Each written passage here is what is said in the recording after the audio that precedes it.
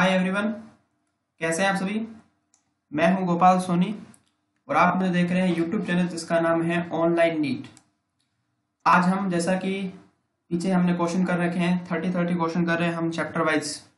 तो आज हम 30 मोस्ट इंपोर्टेंट क्वेश्चन करेंगे एनिमल किंगडम के, जो आपका जंतु जगत है, जो 11th का चैप्टर नंबर 4 है बायोलॉजी का, उसके आज हम 30 मोस्ट इंपोर्टेंट क्वेश्चन करेंगे। ये चैप्टर एक्चुअली में आपका पूरा याद करने वाला चैप्टर है। इसमें आपको एग्जाम्पल याद होनी चाहिए, उसका जो क्लासिफिकेशन है, उसके जो ग्रुप है, ग्रुप के अंदर क्या क्या बातें हैं, वो सारी आपको याद होनी चाहिए। तो कुल मिला के इसमें समझने वाला टॉपिक बहुत कम है, बहुत ज्यादा 90% पार्ट इसका आपको याद करने वाला टॉपिक है ये, ठीक है। तो लेकिन इससे क्वेश्चन बहुत आता है नीट के अंदर। तो टॉपिक जो चैप्टर है वो हमारा बहुत ही इंपॉर्टेंट चैप्टर है, एनिमल किंगडम। ध्यान से पढ़ना इसको। पहले इस वीडियो को स्टार्ट करने से पहले आप एक बार चैप्टर की रीडिंग कर लेना, ताकि आपका पूरा चैप्टर एक बार दिमाग के अंदर आ जाए। और चैनल को अगर अभी तक आपने सब्सक्राइब नहीं किया है तो प्लीज प्लीज प्लीज चैनल को पहले सब्सक्राइब कर लें और बेल आइकन को दबा लें, ताकि आपको जैसा ही मेरा नेक्स्ट वीडियो आएगा आपको नोटिफिकेशन मिल जाएगा। मैंने यहाँ पर इंग्लिश के अंदर लिखा हुआ है, आप टेंशन मत लें, मैं हिंदी में आपको ट्रांसलेट करके बता दूंगा। चलें स्टार्ट करें। तो देखिए क्वेश्चन नंबर फर्स्ट, देखिए question number first, when any plane passing through the central axis of the body divides the organism into two identical half, the organism is called। जब किसी भी बॉडी के सेंट्रल एक्सिस से कोई भी plane गुजरता है, या यूं कहें कि किसी भी बॉडी को सेंट्रल एक्सिस से अपन काटते हैं, तो वो टू आइडेंटिकल हाफ के अंदर डिवाइड हो जाता है। तो ऐसे हम ऑर्गेनिज्म को या ऐसी सिमेट्री को अपन क्या बोलते हैं? Radial symmetrical, bilateral symmetrical, asymmetrical या मेटामेरिकली सेगमेंटेड। क्या होगा इसका आंसर? तो फर्स्ट का राइट आंसर जाएगा, वो जाएगा हमारे पास फर्स्ट, यानी कि ए। फर्स्ट का राइट आंसर हो जाएगा ए, रेडियल सिमेट्री। एनी प्लेन, देखो क्या लिखा हुआ है, any plane passing through the central axis, कहीं से भी काटो वो दो आइडेंटिकल हाफ के अंदर डिवाइड होगा। तो ऐसी सिमेट्री क्या कहलाएगी? रेडियल सिमेट्री कहलाएगी। फर्स्ट का राइट आंसर हो जाएगा first. Clear. Question number second, which of the following is not the common fundamental feature of animal classification. निम्न में से कौन सा जंतु जगत या जंतु वर्गीकरण का कॉमन फंडामेंटल फीचर नहीं है? Germinal layers, pathway of water transport, pattern of organisation of sales या serial repetition of the segments. कौन सा कॉमन फंडामेंटल फीचर नहीं है, ये आपको बताना है, not the common fundamental feature. तो इसका जो राइट आंसर जाएगा वो जाएगा हमारे पास B, pathway of water transport. ठीक है, ये इसका फंडामेंटल फीचर नहीं होता, क्योंकि हम किसका क्लासिफिकेशन कर रहे हैं? हम एनिमल का क्लासिफिकेशन कर रहे हैं, ना कि प्लांट का। तो वाटर ट्रांसपोर्ट कैसे कर रहा है, क्यों कर रहा है, तो इसका बहुत ज्यादा कोई महत्व नहीं है किसके अंदर? एनिमल के अंदर। तो सेकंड का राइट आंसर हो जाएगा सेकंड, यानी कि B option. Question number third, which of the following is a fresh water sponge. इस क्वेश्चन को आप थोड़ा सा इंपॉर्टेंट लगा लीजिए, बहुत ही मोस्ट इंपॉर्टेंट क्वेश्चन है, जो बहुत बार नीट के अंदर आ रखा है और आगे भी इसके चांसेस है नीट के अंदर आने की। कि which of the following is a fresh water sponge. Fresh water sponge कौन सा है? साइकन, यू स्पॉन्जिया, स्पॉन्जिला या प्लूरोब्रेकिया। क्या क्या होगा? साइकन, यू स्पॉन्जिया, स्पॉन्जिला या प्लूरोब्रेकिया। तो थर्ड का राइट आंसर जाएगा, वो जाएगा सी, स्पॉन्जिला। ये होता है fresh water sponge. Most important question, ध्यान रखना थर्ड नंबर क्वेश्चन का। चलिए क्वेश्चन नंबर फोर्थ देखिए, few cnidarians like coral have a skeleton composed of. ये भी अच्छा क्वेश्चन है, बहुत ही ज्यादा इंपॉर्टेंट क्वेश्चन है। इस क्वेश्चन को भी आप मार्क कर सकते हैं आराम से। इसमें पूछा गया है कि जो कोरल लीफ होती है उसका जो स्केलेटन होता है वो किससे मिलकर बना होता है, ये आपको बताना है। Calcium hydroxide, calcium sulphate, calcium carbonate या सोडियम बाइकार्बोनेट। तो जो कोरल्स का जो स्केलेटन होता है वो किससे मिलकर बना होता है? उसका राइट आंसर जाएगा, फोर्थ का राइट आंसर हो जाएगा, वो हो जाएगा सी, कैल्शियम कार्बोनेट का बना होता है। मोस्ट इंपोर्टेंट क्वेश्चन, कोरल का स्केलेटन किससे मिलकर बना होता है? तो बोलेंगे कैल्शियम कार्बोनेट से मिलकर बना होता है। क्लियर। फिर आता है हमारे पास क्वेश्चन नंबर 5 नंबर क्वेश्चन देखिए, इन Ctenophora the body bears dash external rose of chelated com plates which help in locomotion. तो आपको बताना है कि टीनोफोरा के अंदर जो एक्सटर्नल जो कॉम प्लेटें होती है वो कितनी होती है? 5, 6, 7 या 8। कितनी कॉम प्लेटें होती है टीनोफोरा के अंदर? तो एनसीईआरटी के लाइन है 5 के अंदर राइट आंसर होगा, वो होगा इसका डी, 8। 8 कॉम प्लेटें होती है। कितनी होती है? 8 कॉम प्लेटें होती है। तो 5 का राइट आंसर आ जाएगा, वो जाएगा हमारे पास D option. Clear? Question number 6 most important, question number 6 को इंपोर्टेंट लगा लीजिए। Polyphase is absent in, polyphase है वो किसमें एब्सेंट होती है? हाइड्रा, ओरेलिया, फाइसेलिया या ओबेलिया?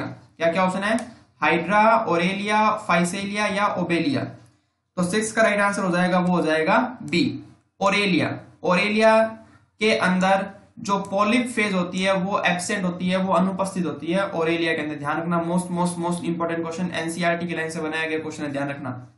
क्वेश्चन नंबर 6 अच्छा क्वेश्चन है, आ सकता है आपके। चलिए क्वेश्चन नंबर 7 की तरफ। Aquatic annelids like Nereis possess lateral appendages called dash which help in the swimming। जो नेरिस होते हैं, जैसे एक्वेटिक एनिलिड जैसे कि नेरिस, जिसके अंदर जो लेटरल एपेंडेजेस होते हैं, पार्श्विक जो पैर होते हैं, वो क्या कहलाते हैं? विसरल हम्प, पैरापोडिया, रेड्यूला या स्पिक्यूल्स? क्या क्या ऑप्शन है? विसरल हम्प, पैरापोडिया, रेड्यूला या स्पिक्यूल्स, क्या कहलाते हैं वो? तो 7th का राइट आंसर हो जाएगा, वो हो जाएगा बी, पैरापोडिया कहलाते हैं। क्या कहलाते हैं? पैरापोडिया, जिसके द्वारा वो आपस में जा पानी के अंदर स्विमिंग भी कर सकता है। Clear? Question number 8 which of the following belongs to phylum arthropoda? कौन से हैं जो आर्थ्रोपोडा से बिलोंग करते हैं? Bombyx and Apis, Laccifer and Anopheles, लोकस्टा and Limulus या ऑल ऑफ दिस? तो इसका राइट आंसर क्या जाएगा? आराम नॉर्मल सा क्वेश्चन है, तो 8 का राइट आंसर हो जाएगा डी। सारे ही सारे किसके आपके सदस्य हैं, किसके मेंबर हैं? तो बोलेंगे आर्थ्रोपोडा के मेंबर है। बॉम्बिक्स भी आर्थ्रोपोडा में आता है, एपिस भी आर्थ्रोपोडा में आता है, लेसिफर, एनाफिलीज, लोकस्टा, लिमुलस, ये सारे किसमें आते हैं? आर्थ्रोपोडा के अंदर आते हैं। तो 8 का राइट आंसर हो जाएगा D. Question number 9 which of the following is a living fossils? Most most most important question, ध्यान रखना। क्वेश्चन नंबर 9 भी अच्छा क्वेश्चन है, ये भी आपके नीट के अंदर आ सकता है। क्वेश्चन नंबर 9 को मोस्ट इंपोर्टेंट लगा लीजिए कि कौन है जो लिविंग फॉसिल्स कहलाता है? बेलनोग्लोसस, एकाइनस, इंसाइक्लोस्टोमा या लिमुलस? क्या आंसर होगा इसका? तो 9th का राइट आंसर जाएगा, वो जाएगा हमारे पास डी, लिमुलस। इसको लिविंग फॉसिल्स कहते हैं। क्या बोलते हैं? Living fossils. अच्छा क्वेश्चन है, नीट के अंदर आ सकता है। Question number 9। क्वेश्चन नंबर 10 इन phylum arthropoda एक्सरेशन take place through? जो एक्सरेशन होता है, जो उत्सर्जन होता है, वो किसके द्वारा होता है? नेफ्रीडिया के द्वारा, फ्लेम सेल के द्वारा, मेल पिजन ट्यूब्यूल्स के द्वारा या गिल्स के द्वारा? तो किसके द्वारा होता है आर्थ्रोपोडा के अंदर एक्सरेशन? तो 10th का राइट आंसर हो जाएगा, वो हो जाएगा सी, मेल पिजन ट्यूब्यूल्स। आर्थ्रोपोडा में क्या पाई जाती है? मेल पिजन ट्यूब्यूल्स पाई जाती है। तो 10th का राइट आंसर चला जाएगा सी। क्वेश्चन नंबर 11 में आपको देखो करेक्ट इनकरेक्ट वाला है। ये आजकल क्वेश्चन बहुत आने लगे नीट के अंदर। करेक्ट स्टेटमेंट कौन सा है, इनकरेक्ट स्टेटमेंट कौन सा है? तो वैसा ये क्वेश्चन है कि which of the following statement regarding coelom? किसके रिगार्डिंग बताना है आपको? सिलोम के रिगार्डिंग बताना है। Given animals is correct, correct वाला बताना है और सिलोम के रिगार्डिंग बताना है।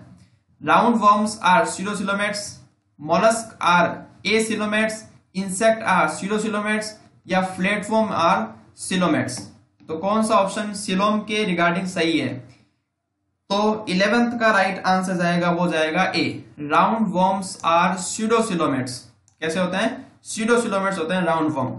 ठीक है, ये इसका करेक्ट आंसर है सिलोम का। तो 11th अच्छा क्वेश्चन है, नीट के अंदर आ सकता है, इसको भी आप इंपोर्टेंट लगा लीजिए। बढ़िया क्वेश्चन है ये भी, करेक्ट इनकरेक्ट के रिगार्डिंग। तो 11th का राइट आंसर हो जाएगा ए, round worms are pseudocoelomates. Clear?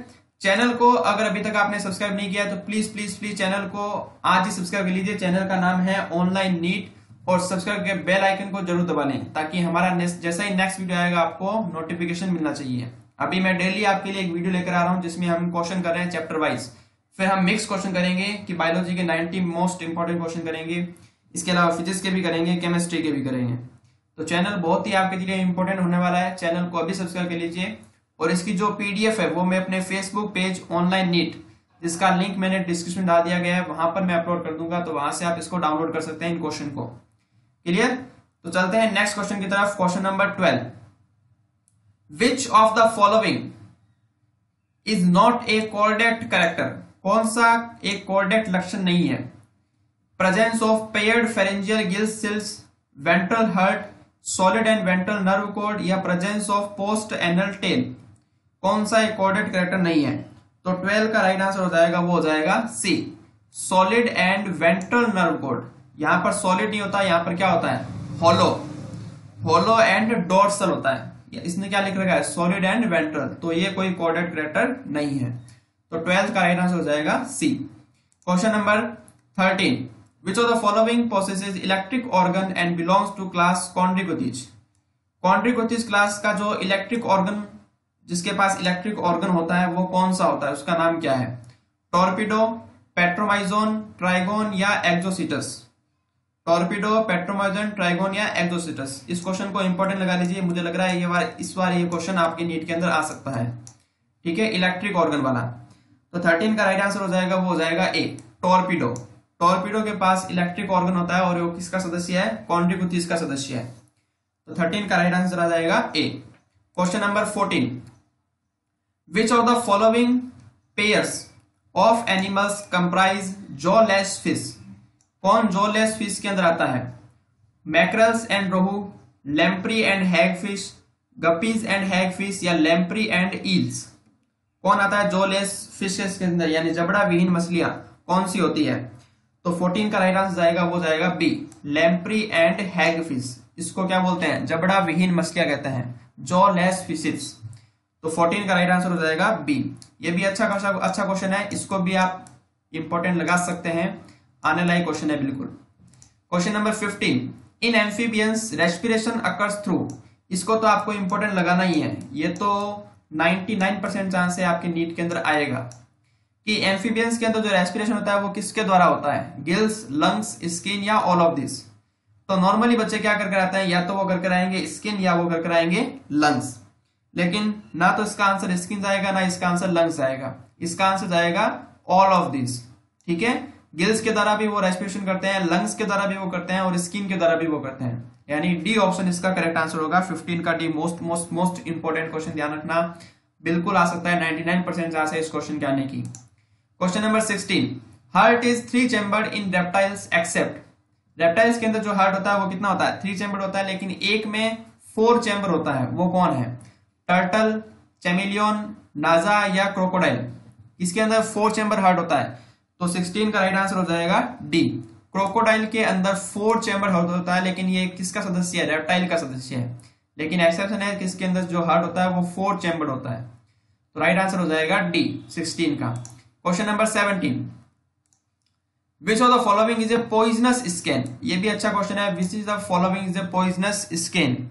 Snake, कौन सा स्नेक है जो पॉइजनस है, नाजा यानी कि कोबरा, बैंगरस यानी कि क्रेट, वाइपर यानी वाइपर या ऑल ऑफ दिस। तो 17 का राइट आंसर हो जाएगा वो हो जाएगा डी, सारे के सारे जो स्नेक है वो कैसे हैं, पॉइजनस है, सबके अंदर क्या पाया जाता है, पॉइजन पाया जाता है। तो 17 का राइट आंसर चला जाएगा हमारे पास डी। क्लियर। अगर हमारी मेहनत आपको अगर पसंद आ रही है, जो वीडियो आपको पसंद आ रहा है, तो प्लीज एक लाइक का बटन आपको दिख रहा होगा, तो वो लाइक का बटन जरूर दबा दें।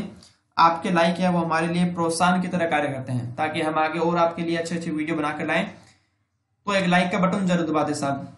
चलिए क्वेश्चन नंबर 18 की तरफ, which of the following characteristics is correct for reptilia. आपको बताना है कि कौन सा स्टेटमेंट या कौन सा कैरेक्टरिस्टिक्स है वो करेक्ट है किसके रिगार्डिंग, रेप्टिलिया से संबंधित। तो देखिए ऑप्शन देखिए, फर्स्ट ऑप्शन देखिए, body covered with dry and conified skin, scales over the body are epidermal, they do not have external ears. Body is covered with moist skin and is devoid of scales. The ear is represented by a tympanum. Alimentary canal, urinary and reproductive tract open into a common cloaca. Freshwater animals with bony endoskeleton and air bladder regulate bouncy, and marine animals with cartilaginous endoskeleton and body is covered with placoid scales. तो कौन सा correct option है reptilia से regarding, तो 18 का right answer होगा वो होगा हमारे पास ए, body covered with dry and कॉन्फिफाइड scales over the body are epidermal, they do not have external years. ये इसका स्टेटमेंट है, जो कैरेक्टरिस्टिक्स है वो करेक्ट है रेप्टिलिया का। ठीक है, 18 का राइट आंसर हो जाएगा ए। Question number 19, which of the following feature distinguish mammals from other vertebrates। ठीक है, तो मैमल्स के अंदर ऐसा क्या लक्षण है जो उनको दूसरे वर्टिब्रेट से अलग करता है। Hairy skin and ओविपेरिटी, hairy skin and mammary glands and teeth, या पिन्ना एंड टीथ। तो कौन सा ऐसा लक्षण है, कौन सा ऐसा कैरेक्टर है जो मैमल्स को दूसरे वर्टिब्रेट से अलग करता है? तो क्वेश्चन नंबर 19 का राइट आंसर चला जाएगा B, hairy skin and mammary gland. ये मैमल का मोस्ट इंपॉर्टेंट कैरेक्टर है, ठीक है। सबसे पहला कैरेक्टर ये होता है hairy skin and mammary gland. तो 19 नंबर क्वेश्चन भी अच्छा क्वेश्चन है, इस क्वेश्चन को भी आप मार्क कर सकते हैं, आने लायक क्वेश्चन है ये भी, ठीक है। Question number 19। क्वेश्चन नंबर 20 देखते हैं, which of the following group of animals belongs to the same phylum. कौन सा जो एनिमल्स का ग्रुप है जो सेम फाइलम से बिलोंग करता है? Earthworm, pinworm, tapeworm, prawn, scorpion, लोकस्टा, sponge, सी anemone, starfish, malaria parasite, amoeba और मॉस्किटो। तो 20 का राइट आंसर बताइए क्या होगा? 20 का राइट आंसर जाएगा, वो जाएगा बी, प्रॉन, स्कॉर्पियन और लोकस्टा। ये तीनों एक ही फाइलम के अंदर आता है और फाइलम का नाम होता है आर्थ्रोपोडा, ठीक है। तो 20 का राइट आंसर हो जाएगा सेकंड। इस क्वेश्चन को भी आप इंपॉर्टेंट लगा लीजिए, अच्छा क्वेश्चन है, आने लायक क्वेश्चन है ये भी, ठीक है, नीट के अंदर आ सकता है। Question number 20। नेक्स्ट आता है हमारे पास question number 21, which of the following statement correct. कौन सा स्टेटमेंट बताना है आपको? करेक्ट वाला बताना है रिगार्डिंग फाइलम मोलस्का। मोलस्का से रिगार्डिंग जो करेक्ट स्टेटमेंट है वो आपको बताना है। तो देखिए कौन कौन से स्टेटमेंट है। They are bilaterally symmetrical, triploblastic and coelomate animals. Second है, बॉडी इज कवर्ड बाय ए आपके calcareous cell and is unsegmented with A distinct head, muscular foot and visceral hump. The mouth contains A fire like respiring organ for feeding called radula, या all of this. तो क्या answer आएगा इसका? 21 का right answer हो जाएगा, वो हो जाएगा डी, ऑल ऑफ दिस। सारे स्टेटमेंट कैसे हैं? करेक्ट है, तीनों के तीनों स्टेटमेंट क्या है? करेक्ट स्टेटमेंट है रिगार्डिंग मोलस्का। तो 21 का राइट आंसर हो जाएगा D. Question number 22, A common characteristics of all vertebrates without exception is. आपको बताना है कि कौन सा एक कॉमन कैरेक्टर है जो सभी वर्टिब्रेट में पाया जाता है बिना किसी अपवाद के।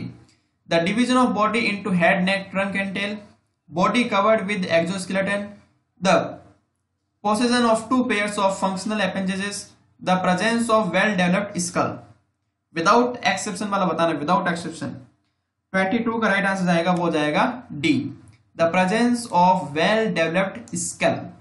ये कॉमन कैरेक्टर है जो सभी वर्टिब्रेट्स के अंदर प्रेजेंट होता है। 22 का राइट आंसर हो जाएगा डी।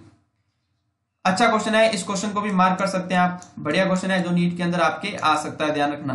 Question number 22। नेक्स्ट आता है हमारे पास question number 23, important characteristics that hemichordates share with chordates is. तो हेमिकॉर्डेट्स और जो कॉर्डेट्स के बीच में जो डिफरेंस है वो आपको बताना है कि हेमिकॉर्डेट्स में ऐसा क्या है जो कॉर्डेट्स में नहीं है। Ventral tubular nerve cord, pharynx with gill slits, pharynx without gill slits, या एब्सेंस ऑफ नोटोकॉर्ड। तो 23 का राइट आंसर जाएगा, वो जाएगा B, pharynx with gill slits. ये हेमिकॉर्डेट्स के अंदर प्रेजेंट होता है लेकिन नोटोकॉर्ड्स के अंदर प्रेजेंट नहीं होता है। तो pharynx with gill slits, clear. Question number 24, which amongst these is the correct combination of aquatic animals. Most important question NEET के अंदर, ये 2015 के अंदर आया हुआ क्वेश्चन है कि कौन सा करेक्ट कॉम्बिनेशन है एक्वेटिक एनिमल्स का, जो सारे जो पानी के अंदर ही रहते हैं। Dolphin, seals, trigon, Wales, dolphin, seals, trigon, well, seals, या सील्स, डॉल्फिन, शार्क। तो 24 का राइट आंसर हो जाएगा बी, वेल, डॉल्फिन और सील्स। ये तीनों कैसे होते हैं? एक्वेटिक मैमल्स हैं। कैसे हैं? एक्वेटिक है और साथ में क्या है? मैमल्स है, ध्यान रखना, एक्वेटिक मैमल्स, क्लियर। 24 का राइट आंसर जाएगा B. Question number 25, choose the correct statement. Correct statement आपको बताना है कौन सा है। All mammals are viviparous, all cyclostomes do not possess jaw and paired fines, all reptiles have a 3 chambered heart, या all pieces have gills covered by N ओपेरकुलम।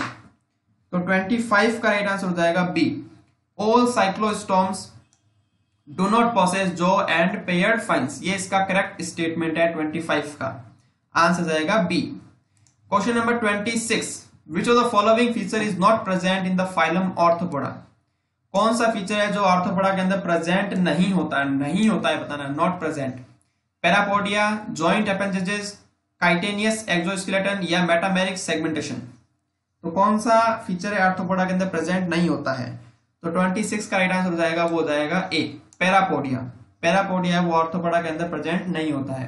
Clear? अच्छा question है, question को मार्क कर लीजिए। नीट के अंदर आ सकता है, बिल्कुल आ सकता है, 99% चांस है इस क्वेश्चन के आने की। ध्यान रखना इस क्वेश्चन का, 26 का। Question number 27, metagenesis, most important question. Metagenesis refers to, नाम सुना होगा आपने मेटाजेनेसिस, पीढ़ी एकांतरण। तो फर्स्ट ऑप्शन देखिए, occurrence of A drastic change in the form during post embryonic development, presence of A segmented body and parthenogenetic mode of reproduction, presence of different morphic forms, या alternation of generation between asexual and sexual phases of an organism. तो metagenesis किसको refer करता है, क्या होता है metagenesis के अंदर? तो 27 का राइट आंसर जाएगा, वो जाएगा D, alternation of generation between asexual and sexual phase of an organism. Clear? अच्छा क्वेश्चन है, बहुत ही अच्छा क्वेश्चन है, क्वेश्चन को मार्क कर लीजिए। मैं इंपॉर्टेंट वही क्वेश्चन लगा रहा हूं जो मुझे बहुत ज्यादा लग रहे हैं कि भाई ये क्वेश्चन आपके नीट के अंदर आने के 99% चांस है, तो वो क्वेश्चन मैं आपको इंपॉर्टेंट लगा रहा हूं। लेकिन बाकी जो इंपॉर्टेंट नहीं लगा रहा हूं इसका मतलब ये नहीं है वो बेकार है, फर्जी क्वेश्चन है। फर्जी नहीं है, आराम से वो भी आने वाला क्वेश्चन है। लेकिन मुझे जो लग रहा है कि भाई इस बार जो आपके नीट के अंदर आ सकता है वो कौन से क्वेश्चन है, उस हिसाब से मैं आपको इंपॉर्टेंट लगा रहा हूं। Question number 28, which of the following animals is not viviparous? कौन सा फॉलोइंग एनिमल्स है जो विविपेरस नहीं है? ठीक है, जरायुज नहीं है। प्लेटिपस, वेल, फ्लाइंग फॉक्स या एलिफेंट? तो इसका तो आंसर सिंपल सा है, आराम से देख सकते हैं आप। क्या होगा इसका आंसर? 28 का राइट आंसर होगा प्लेटिपस। ठीक है, प्लेटिपस क्या देता है? अंडे देता है, ओविपेरस है, जबकि बाकी सारे कैसे हैं? विविपेरस। तो 28 का राइट आंसर हो जाएगा ए। Question number 29, which of the following characteristics is mainly responsible for diversification of insects on land? कि कौन सा फॉलोइंग कैरेक्टर है जो कि इंसेक्ट, जैसे इंसेक्ट है वो पूरे पृथ्वी पर सभी जगह पाए जाते हैं, तो इसके अंदर इंसेक्ट के अंदर ऐसा क्या है जो बाकियों के अंदर नहीं है? एक्सोस्केलेटन, आईज, सेगमेंटेशन या बाइलेटरल सिमेट्री? तो 29 का राइट आंसर हो जाएगा, वो जाएगा ए। इसका जो एक्सोस्केलेटन है, जिस कारण से ये सभी लैंड पर सभी जगह पाए जाते हैं, कौन? इंसेक्ट, एक्सोस्केलेटन के कारण। अच्छा क्वेश्चन है, नीट के अंदर ये क्वेश्चन, सॉरी एम्स के अंदर आ रखा है पहले, तो इस क्वेश्चन के भी चांसेस है आपके नीट के अंदर आने के, ध्यान रखना। 29 नंबर क्वेश्चन का। Question number 30, last most important जो क्वेश्चन है, planaria possess high capacity of, ये भी बहुत बार नीट के अंदर आ रखा है प्लेनेरिया, कि प्लेनेरिया के अंदर कौन सी ऐसी हाई कैपेसिटी है? मेटामॉर्फोसिस की, रीजनरेशन की, अल्टरनेशन ऑफ जनरेशन की, या बायोल्यूमिनेसेंस की? तो किसकी हाई कैपेसिटी होती है प्लेनेरिया के अंदर? तो प्लेनेरिया के अंदर हाई कैपेसिटी होती है रीजनरेशन की, यानी 30 के राइट आंसर आएगा बी। रीजनरेशन की हाई कैपेसिटी होती है, वापस से अपने बॉडी को पूरा का पूरा रीजनरेट कर सकता है। तो 30 क्वेश्चन का राइट आंसर होगा बी। अब दो क्वेश्चन मैं आपको दे रहा हूं, इसके आंसर आपको मुझे कमेंट बॉक्स में देना है। क्वेश्चन नंबर 31 भी अच्छा इंपॉर्टेंट क्वेश्चन है, ध्यान रखना, बहुत बार नीट के अंदर आया हुआ है, ध्यान रखना। क्वेश्चन नंबर 31 का इसका आंसर मैं नहीं दूंगा, आप मुझे कमेंट बॉक्स में देंगे। One of the representative of phylum arthropoda is? कौन आर्थ्रोपोडा को रिप्रेजेंट करता है? Puffer fish, flying fish, cuttle fish या सिल्वर फिश? इसका आंसर कमेंट में लिखना है, कमेंट में question number 31 right answer A B C D जो भी हो आपको कमेंट में देना है। Question number 32, which of the following groups of animals reproduce only by sexual? ठीक है, किसके अंदर केवल सेक्सुअल रिप्रोडक्शन होता है? नाइडेरिया, पोरिफेरा, प्रोटोजोआ या टिनोफोरा? ये आपको बताना है क्वेश्चन नंबर 32। इसका भी राइट आंसर आपको कमेंट बॉक्स में देना है, ए बी सी डी जो भी है। अब जो हमने 30 क्वेश्चन किए उसकी मैं आंसर की आपको दिखा देता हूं ताकि आप उसका स्क्रीनशॉट ले सकें। यहां पर मैं वीडियो थोड़ी देर के लिए रोक देता हूं ताकि आप अच्छे से स्क्रीनशॉट ले लें। वीडियो अगर पसंद आया तो प्लीज प्लीज प्लीज लाइक कर दीजिए, शेयर कर दीजिए, और चैनल पर नए हो, पहली बार अगर वीडियो देख रहे हो तो चैनल को सब्सक्राइब करके बेल आइकन को जरूर दबा लें ताकि आपको जैसे ही हमारा नया वीडियो आएगा आपको नोटिफिकेशन मिल जाएगा। और इसकी जो पीडीएफ है, जो इन क्वेश्चन को आज हमने किया है, उसकी पीडीएफ मैं अपने फेसबुक पेज ऑनलाइन नीट वहां पर मैं अपलोड कर दूंगा, तो वहां से जाकर आप उसको डाउनलोड करके देख सकते हैं। तो वीडियो पसंद आया है, लगातार मैं आपके लिए वीडियो लेकर आ रहा हूं। चैप्टर वाइज हम क्वेश्चन कर रहे हैं, मैं पहले बता चुका हूं। चैप्टर वाइज करेंगे, उसके बाद मिक्स क्वेश्चन करेंगे, उसके बाद फिजिक्स केमिस्ट्री के भी क्वेश्चन करेंगे जो मोस्ट इंपोर्टेंट होंगे। तो मिलते हैं नेक्स्ट वीडियो के साथ, तब तक के लिए टाटा बाय बाय, ध्यान रखना अपना, शबा खैर।